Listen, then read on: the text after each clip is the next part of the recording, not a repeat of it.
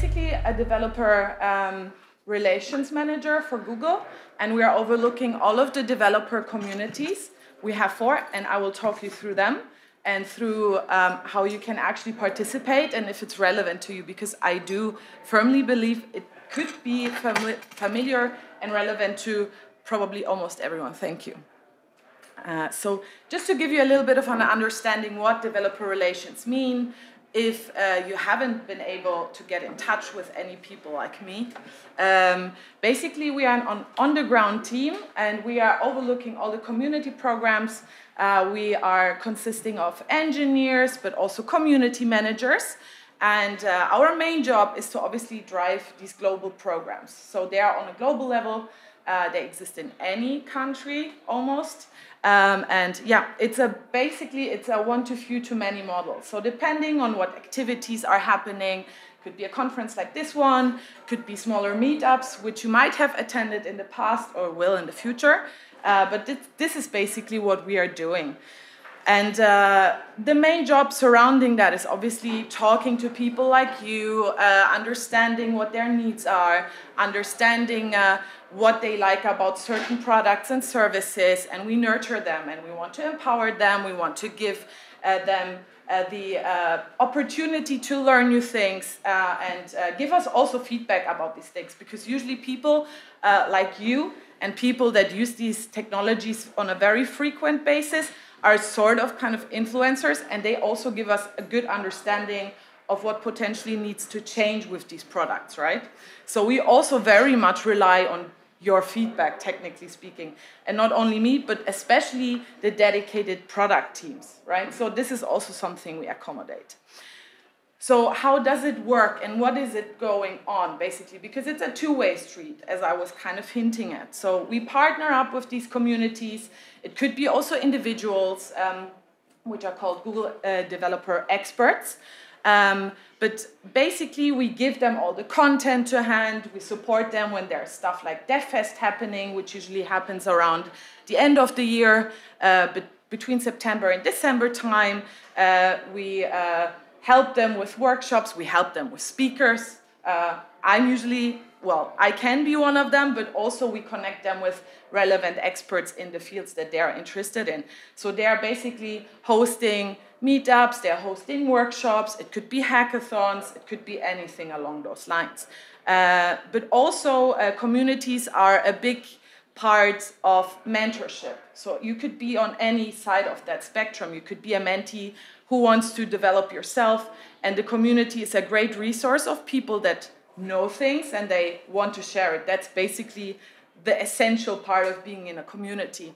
However, it might be also your interest to mentor people because you have learned things along those lines, you have dealt with certain roadblockers and questions, and so you are keen on sharing. So that could be also another thing. The last thing that I want to highlight is obviously communities are essentially also a big network, right? So what people also get out of that is like learning from people in their industries, in their fields, but also getting to know people from other areas, potentially even future areas you would like to work in, and just expanding your network to a different degree on a global level, on a regional level, on a very small cosmic level, right? So it really depends on what you're interested in. I wanted to give you a little glimpse of why our community members really enjoy being part of the community. So I wanted to bring this little video with me. Bonjour. Hola, hola. Привет. Ciao. Salam. Namaste. Hola, ¿qué tal? ¿Cómo estáis? Assalamu alaikum और खुश आमदीद. Вітаю. Bonjour, comment ça va? Hola. My name is Kate. I'm from GDSC KPI at Kyiv, Ukraine. I'm Rubén Aguilera from GDG Madrid in Spain. I'm Guillaume Blaquier, Google Developer Expert on Google Cloud, and I'm living in the south of France. My name is Alina. I'm a GDG Lead and Moneymakers Ambassador from Wrocław, Poland. My name is Alessandro, and I'm the lead of Google Developer Student Club, University of Warwick, and I'm currently based in the UK. I love the GDG community for the friends and passion. The opportunity to grow together while meeting new people is just an amazing opportunity that we all have. Being able to share the knowledge with the global community. It's being connected with professionals all over the world. The biggest thing is the network of friendly, supportive and just awesome people. It's getting to know awesome, like-minded people from all over the world. The best part about being a part of this program is the enthusiasm among all the community members and how it really helped me in upgrading my skill set. Collaborate with like-minded people in order to have an impact. The fact that as a GDG leader we can find and share best practices, and it's really helpful, right Marcus? My favorite swag are shirts, because you can always wear one every day. Our favorite swag are these glasses. Dash and dash. My favorite swag from the Google events is this mug. I absolutely love this. I got it from the Chrome Dev Summit. My favorite swag, this awesome sweat. And of course, my favorite swag is Dash. This is my lucky GD socks. Adios! Cool. So you might have already seen there's a lot of different topics, right? And you could host a community around any of the Google technologies, right? So this is something that people are sometimes not aware of. Oops.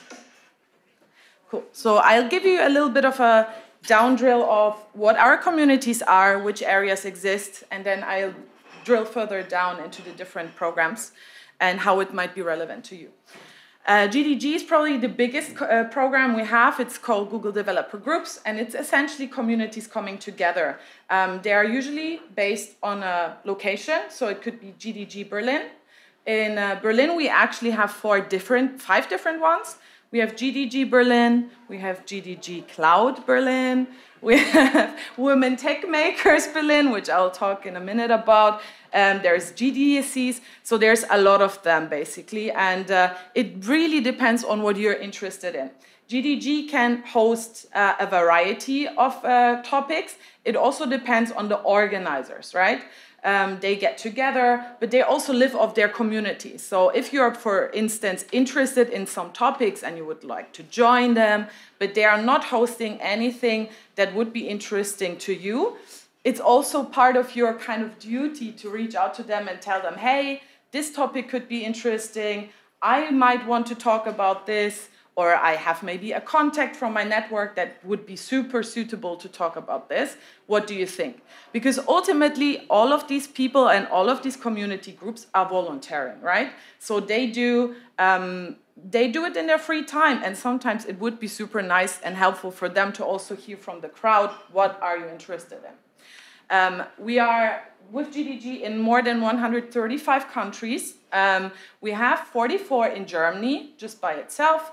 And yeah, we reach more than 1 million developers per year on average.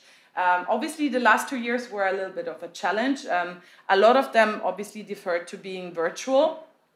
What have stayed since then is that people tend to host now in person or hybrid events, which I think we are doing today as well. So that's something that they have learned. The biggest thing that's gonna happen this year is DevFest. I saw some people nodding already. And yeah, that's something that I'm really excited about because it's the first one in 2 years that people actually come together again.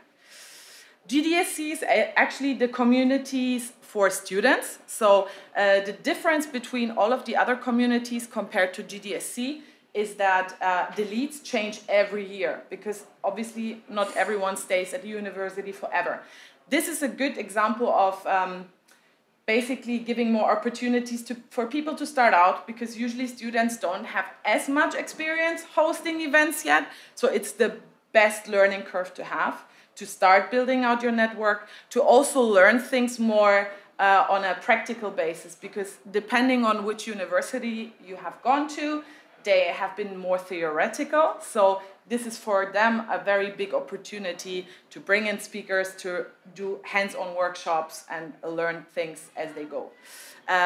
Currently, actually, we have 14 groups in Germany again. Yeah, that's basically it. And also the application window is open for the next cohort, but I'll talk about this in a minute. GDEs are basically Google Developer Experts, and they are sort of the experts or like influencers of that topic. So they would go to like conferences, they might choose also an area where they contribute maybe with podcasts, they might be doing online tutorials. So every GDE is different, they prefer different ways of contributing, might be only mentoring people, but they usually tend to also go to conference or meetups and would talk about their certain area. You usually host, or you are an expert in 1 to 3 areas, depending on how broad your portfolio is and your knowledge base. Yeah, it's kind of the influencers of the dev ecosystem, I would call them.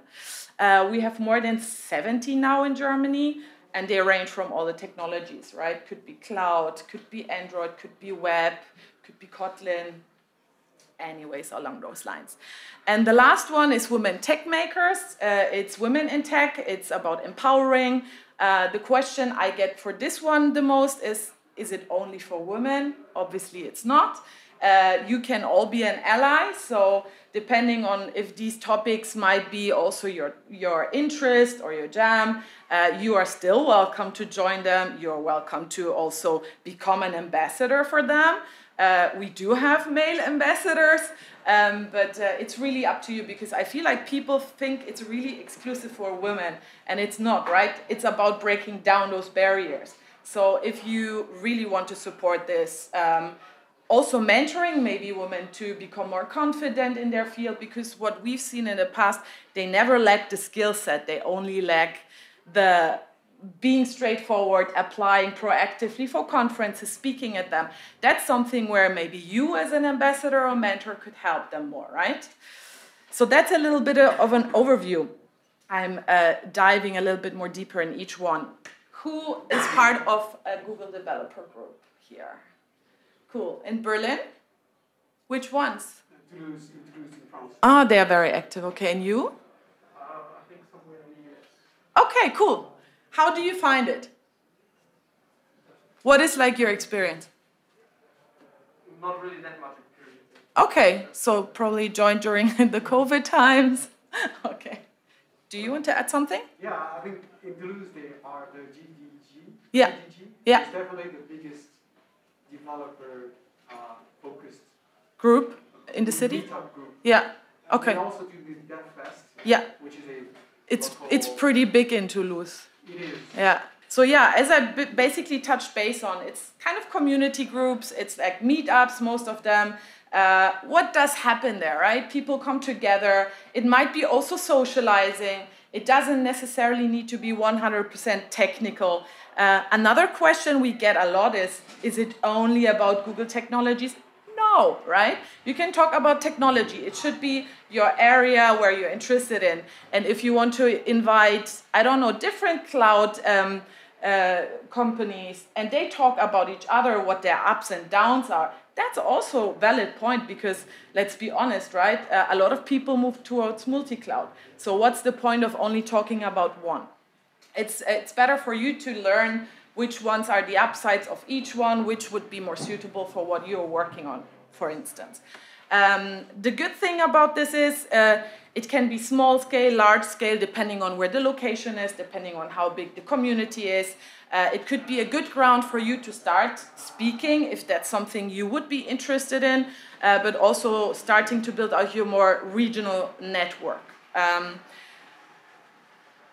As I said, basically, the 3 main components is connecting people, learning new technologies, and also grow yourself and others, so mentorship, right?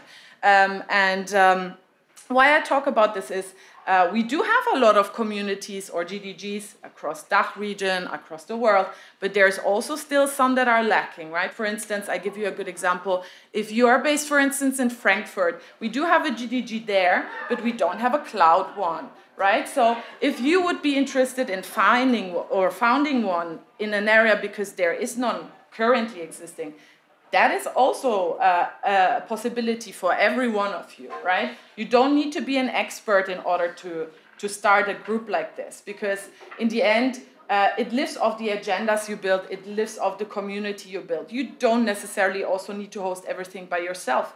Ideally, you bring in a few more people from your group or your friendship circle that are interested in the same things. You just need to be above 18 years old. I think almost everyone here is that. And you need to be passionate about that, right? Event planning is something that you learn on the go. Building out a network is something you will learn along those lines. It's really an easy way to start out if you feel like, hey, I think there is a lack of certain topics in the area I live in. I do believe people would be joining me. Why not starting it out, right? Super easy. We all have code of conduct. That's something you need to adhere to, but essentially you want to create a safe space so people can exchange their thoughts, they can give feedback, you have a valid or comfortable conversation with the people in the community and no one is feeling unsafe. And then it's really just applying. And if you are, for instance, in the DACH region, so Germany, Switzerland, and Austria, this application will come to my email.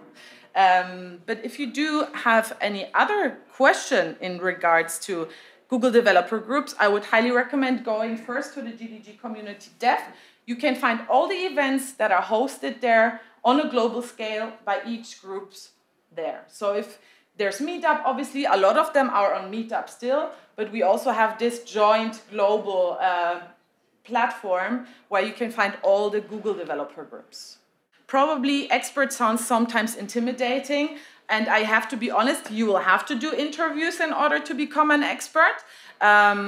Because obviously experts have a certain kind of, stamp on them. They are expert of a certain topic, and we need to make sure they actually are and just not pretend to be.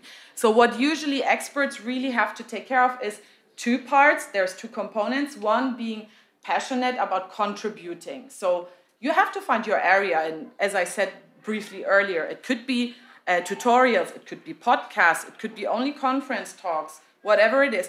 But you need to be consistent with them, and you need to go on conferences. You need to publish podcast episodes every now and then. You need to stay consistent. You need to have a reach to people. And another question we get a lot is, do I only have to contribute in English? No, there's people who speak your language, and there will be people speaking that language that you might particularly choose that are also developers in that area. You will obviously probably minimize the reach, but if it's still relevant and people need that support in their language, and let's be honest, not everyone is like native speaker, right? So some people will contribute in Spanish, some people will do it in Russian, we have people doing it in Polish, actually Polish community is super active as well. So that's also something you can do, and as Mario said, again, you don't need to only always talk about that area that you are an expert in, right? You're an expert for a reason, which also means you need to understand that competitive landscape and what's going on, the trends, any future kind of steps towards that.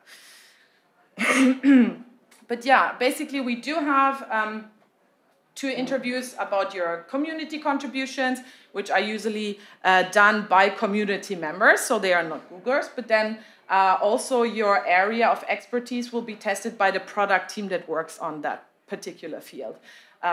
Don't get intimidated. I say interviews, but actually it should be a conversation, right? So, and it usually feels that way, at least from the feedback that I have heard in the past.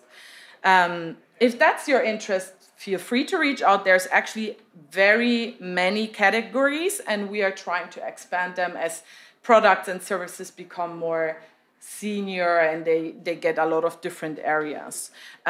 Here's just a nice overview of a few GDEs we have here in Germany. But if you want to learn more about this, it's developers.google.com/experts, right? Again, if you have questions, feel free to reach out to the experts directly because they will give you a very straightforward answer, like Mario. But also, you are more than welcome to always reach out to me. Gonna be very brief on the students clubs because most of you have left your university, but that doesn't mean you can't recommend it to your past university. But as I mentioned, it's really about starting out as a developer, building out your connections, learning about event handling, but also getting hands-on experience on the technologies you read about usually, right? We are opening up the applications for the next year, and it's closing actually in next week, so 5th of July. If you do happen to have connections to interested students that might be of interest for, feel free to reach out to them, sending them the website, or come to me and I can share some specific material if you want to share it in your wider team. Basically, people just need to have 1 year left before graduating, and a lot of people even stay on because you might move from bachelor to a master's degree or even to PhD. We have people from all of these areas being a GDSC lead. Yeah, but again, basically all of our websites go to developers.google.com and then community, and we have sub-websites for each of the communities. Last but not least, and I want to leave some few minutes for questions, is Women Tech Makers. We have more than, we are actually in 190 countries there. I'm the European lead for the Women Tech Makers program, and it has annual kind of events like the International Women's Day that is on the 8th of March. So we usually have a whole season similar to the DevFest season in March and April.